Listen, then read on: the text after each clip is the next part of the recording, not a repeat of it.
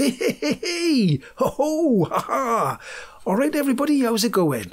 Now then, what have I gone and done? Well, you can see by the title and the thumbnail that I've bought a motorcycle frame. That's right, a motorcycle frame. And I'm going to try and convert this motorcycle frame, which is a Yamaha Fzs600. I think they call it a Fazer. I'm going to try and convert it into an electric motorcycle. So there's going to be a lot of chopping bits off, adding bits on, you know, cutting the tank out, all that sort of stuff. So I've just bought a frame at the moment. That's the starting project. So if you're interested and you want to follow along, then come and join me in my restoration. It's not a restoration. It's a conversion. Anyway, come and follow me. Ho-hoy!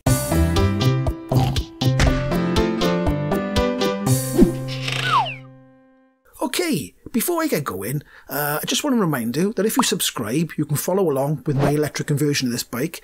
And also, I do have a Patreon page if you feel like you fancy supporting this channel. Anyway, let's get going. Let's get going, I meant to say, and roll the old cinematic montage.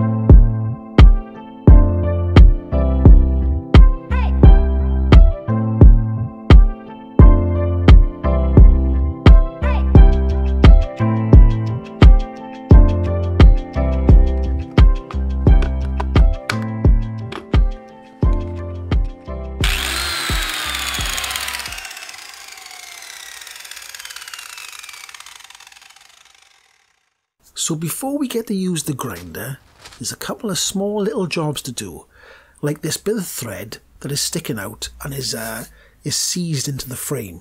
Now you can see whoever's taken the frame apart has gone to undo it and the head of the bolt has snapped completely off. Now you could be tempted to get a pair of grips and try and undo it, but it's probably just going to round it off and make it even worse. So the best method I've found is penetrating fluid and a bit of heat.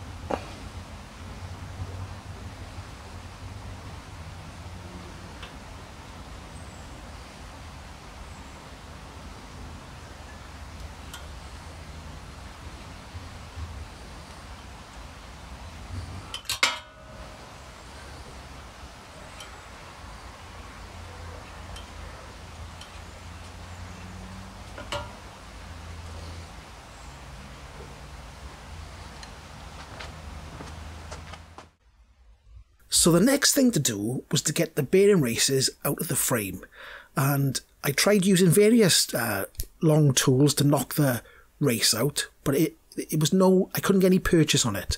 Some frames are easier, some frames are harder. This turned out to be a hard one.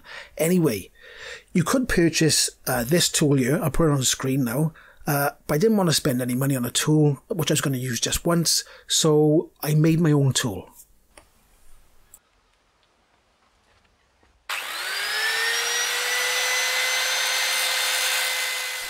So all I'm doing is I'm grinding away some material to create the lip that was on the tool. I'll show a picture of the tool again. Obviously the top of this tool has 2 lips. I'll only have 1 lip. And 1 lip is better than no lips, so they say. Anyway, I'll show you the tool at the end of the grinding session.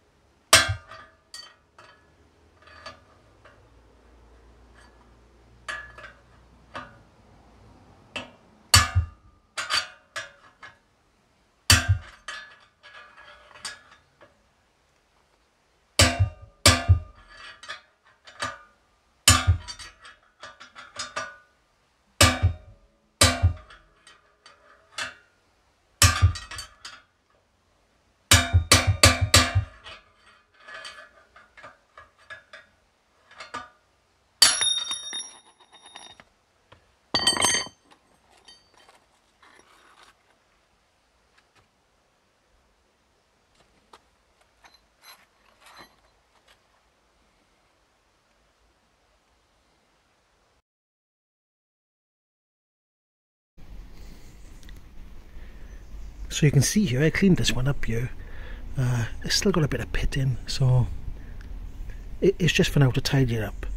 But these 2 front things here in the frame, they take the worst of it because it's got all the waters and salts coming on it. So I'll tidy this one up by here as well. And you've got a little bit here, look, a little bit of surface rust there, a bit there, some over here, another bit there. There's a little bit more here, but it hasn't gone through, look. So it just needs tidying up. What else is it? The sort of centre stand's a bit sort of craggy, if that's the right word. It's not too bad.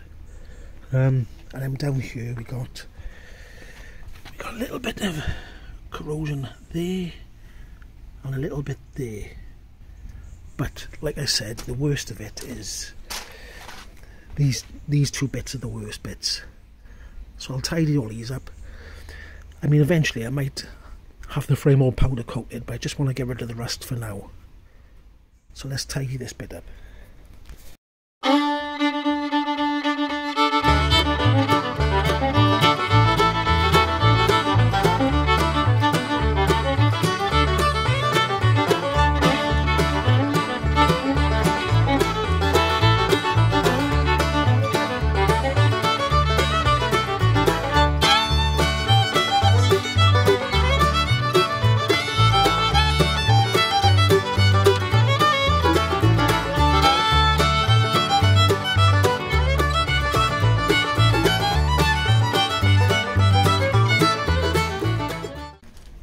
And so there you go, look, see, I've used the flappy disc, and then I used the wire wheel, and you can see this was really rusty. It's looking pretty good now, isn't it? So I'll do that on every single bit. I'll try and flappy wheel it, and then go with the wire brush. I think I might even get some of that rust converter stuff just to paint over any pits, clean up any pits, you know, the little dinky bits with little bits of rust sit and hide. Stuff like this, I'll have to get some smaller, like rotary wire wheels to go on the old drill. So anyway, look, pretty good, isn't it? That was rusty, and that was nice. Lovely.